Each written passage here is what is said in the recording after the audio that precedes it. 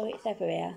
Okay, so once again I'm coming on with the 30-day LGBT plus challenge, and this one is things that cross my mind a lot.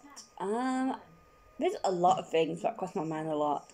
If it's have I packed everything for convention, or have I sent everything off that's right for college? Have I done all my college work? Is everybody okay? Just like little things like that. It might sound like I don't have a lot of things that cross my mind, but I tend to get bombarded with everything at once, so it just kind of like implodes. And especially like if I'm going shopping for my mum, so like if she doesn't write a list down for me, everything's like, have I got this, have I got that, have I got this, did she say get this, did she get that?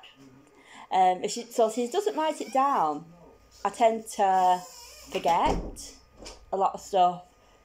So it's when things get bombarded, or things can just like implode, when I'm just kind of like trying to think and everything just kind of like goes off at once.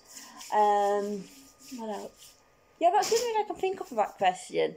So with this question, I don't know what we have to do with the LGBT plus community, but it's giving me something to do, so I'll carry on doing them. And then after I've done these, I've got a Doctor Who one that I'm going to do. But anyway, for now, I'm going to say love you lots, like jelly tots, and I'm keeping wigging weird. Bye. See ya. Social media that I'm signed up to. I've also added a Patreon. I'll leave all links in the description below to all the social media.